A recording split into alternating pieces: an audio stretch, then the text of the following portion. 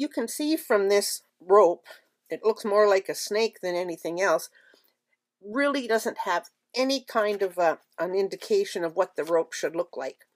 So we'll turn this over now, and we'll draw just a partial section of that rope. What I'd like you to do when you're looking at the rope is use your pencil to decide what the angle of the actual coil is, because as it makes a curve, it will get tighter at the one end on the one side and a bit wider at the other.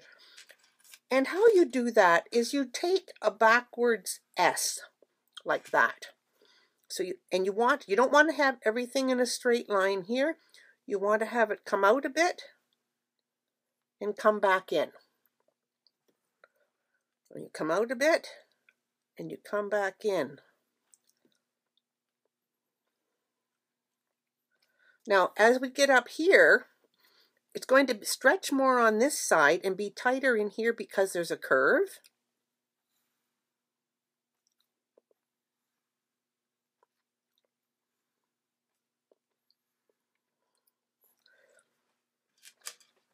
Now that is basically the stroke you make. Then there's going to be more indentations and whatnot in there. You need your stump then to take some of the graphite, and if the light is coming from this way, there'll be shadow on this side.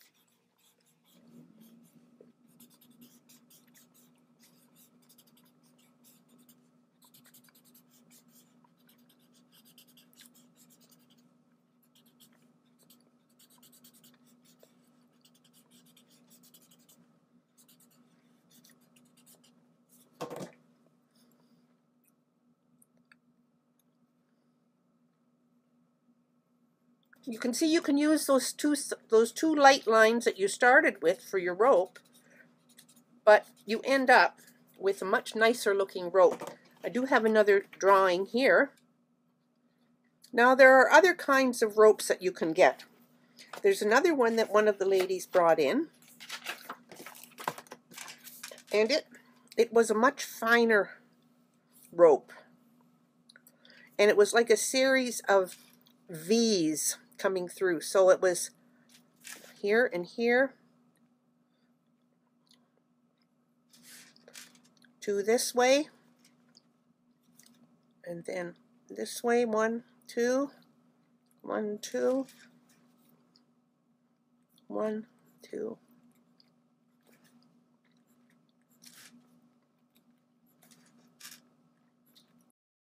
There's also braided ropes.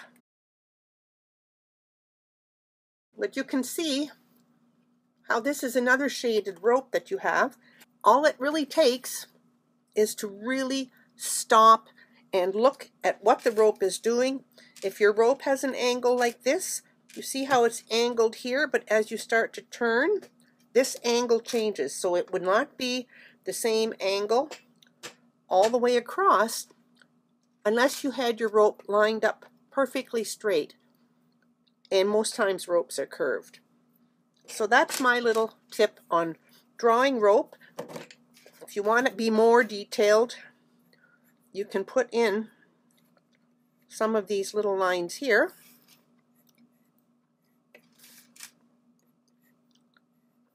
But remember, they all go with that reverse letter S. I'm going to show you now another way of drawing a rope. This is with using your stylus. When you use your stylus, you always should put something solid underneath, like a piece of mat board or a cereal box or anything like that.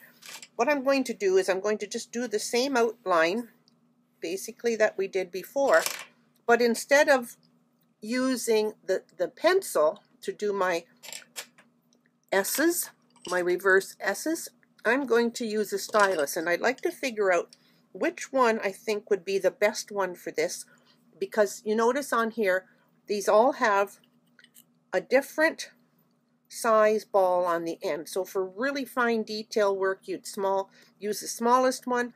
I think this one is too big, so I'm going to go down to this size. And now I will do the same thing with the stylus that I did with the pencil. And I'm going to push really hard and do the reverse S's.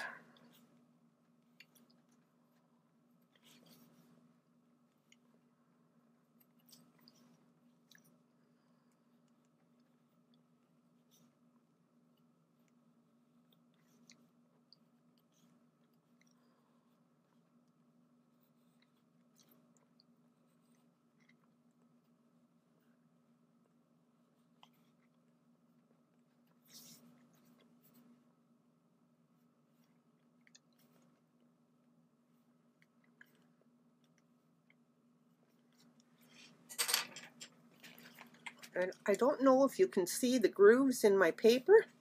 Oh, I think you can there. So you can see the grooves in the paper from the stylus. Now there's two ways of filling it in. You can either pick up graphite on the back page in your sketchbook. Oh, this is the wrong sketchbook, but I usually have the back page, I have extra graphite on, and you can go across with your stump, picking up graphite, or you can use the flat edge of a 9B or a 6B pencil. See how I've got my edge here to be quite flat? You don't want to go point-wise into the groove. You want to go across.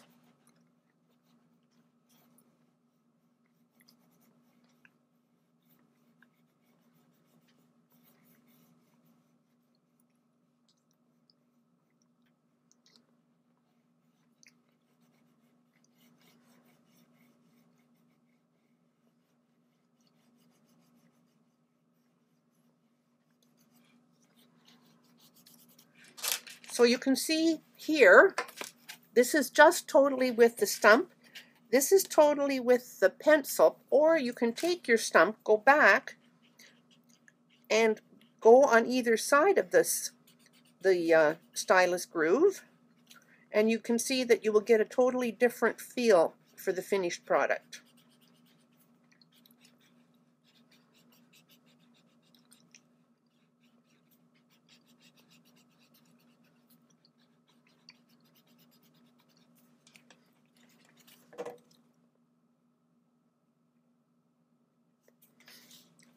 Now I'll show you the same thing using watercolor. This is the rope when I'm going to use watercolor, and what I do is I draw a very light line where the rope's going to be, and I put in all my grooves as I did with stylus and the pencil. And then I'm going to erase the pencil.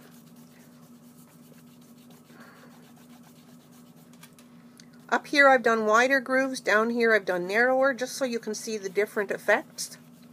I am not using watercolor paper, so it will not read as well as if you're using watercolor paper, but you will get to see what the outcome is anyway. Now I'm actually using acrylic here. It's not a heavy acrylic, it's a light acrylic, but it does the same thing as watercolor does. Now what will happen when I do this is the paint will settle in the grooves,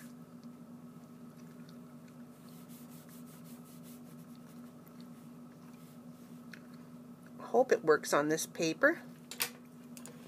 When you use watercolor paper, wherever you have one of these grooves, and I can't even find my watercolor paper this morning,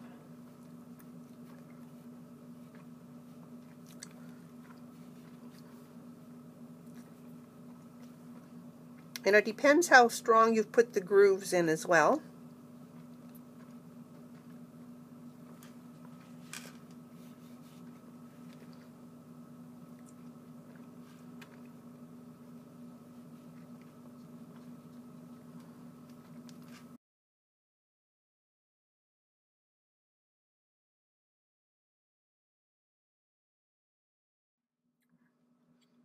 This is a piece of canvas. I've really dug into the canvas with the stylus with a very hard piece of paper or cardboard underneath. And you can see here now how the paint is actually collecting into the grooves.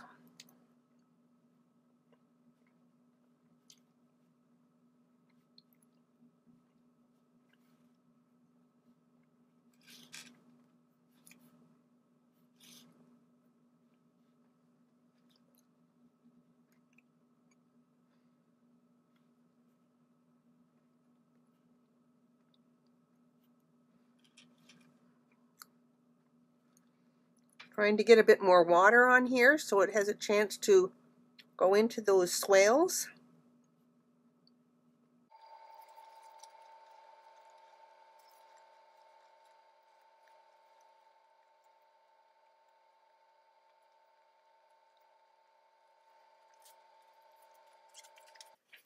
Just for a bit of variation, I'm going to put in a heavy body burnt sienna with this, just to show you how you can then mix the other colors. And you need to have a lot of water.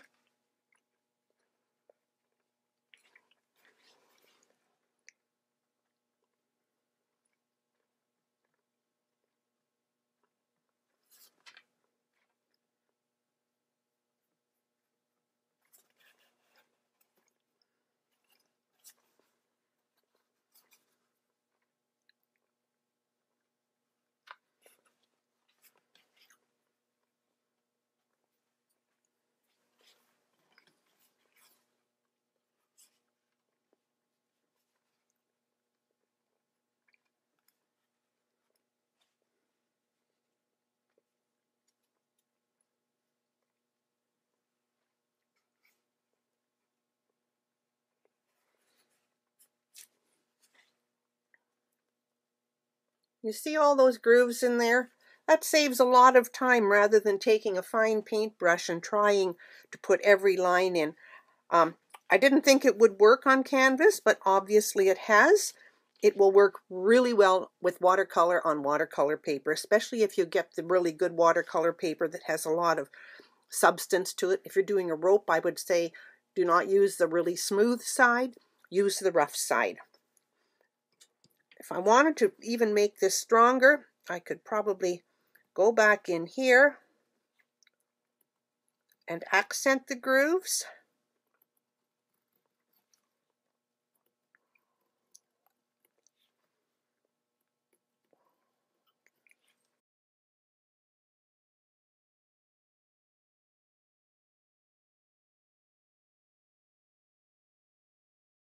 The other thing I'm going to try, this is a learning process for both of us right now, so I'm just going to put some paint on here first. Maybe a couple colors of paint just to get them so it's not just solid one color. And let's see what happens now. Whether we even need to do it first.